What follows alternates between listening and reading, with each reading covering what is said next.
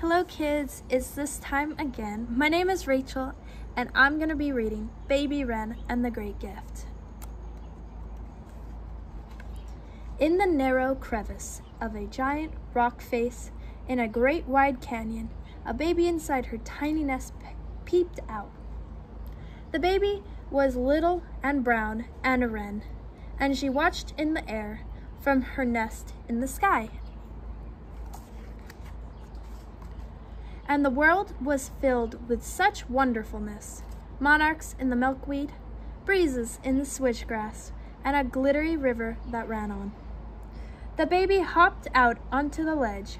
Just then, in a flash of blue, whoosh, a kingfisher dived down into the river and came up and out with a fish. "Oh," said the tiny wren, "how wonderful! Come fishing with me," the kingfisher said. "But I can't dive," said the baby.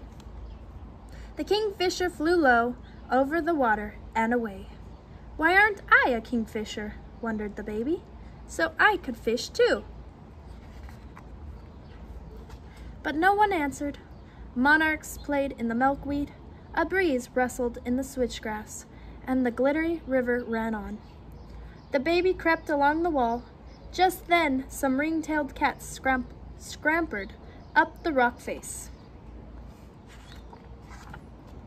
They did cartwheels on their ringtails. "Oh," said the tiny wren, "how wonderful! Do cartwheels with us," they said.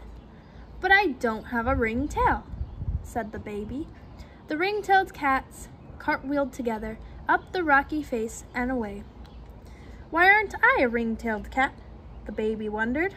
"So I could do cartwheels too." But no one answered. Monarchs played in the milkweed, a breeze rustled in the switchgrass, and a glittery river ran on. Just then some sunfish splashed around and around in the water. "Oh," said the tiny wren, "how wonderful! Come and splash with us," they said. "But I can't swim," said the baby. The sunfish dropped back into the deep, dark water. "Why aren't I a sunfish?" the baby wondered. "So I could swim and splash too." But no one answered. Monarchs played in the milkweed, a breeze rustled in the switchgrass, and the glittery river ran on. Just then the wind picked up and a great storm blew into the canyon. The baby hopped back to the ledge. High above her, two eagles circled in the sky.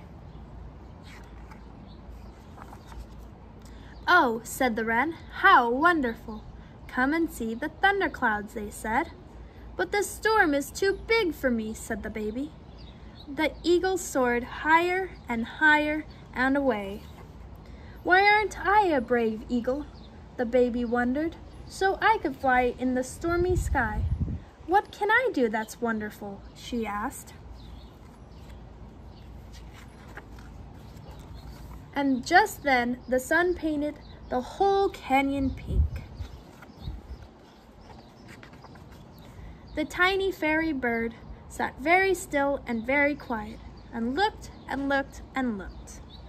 And what she saw couldn't fit inside her.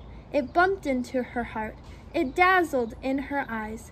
It pushed on her throat until the tiny, trembling bird, with all her tiny might, sang by herself a song.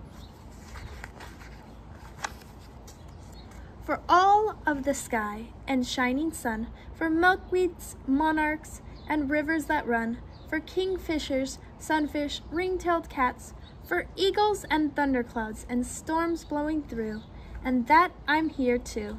Thank you. And her bright carol reached down to the river and leaped off the cliff walls and soared into the sky. "You are only little," called the eagles, "but your song is bigger than the whole canyon. How wonderful!"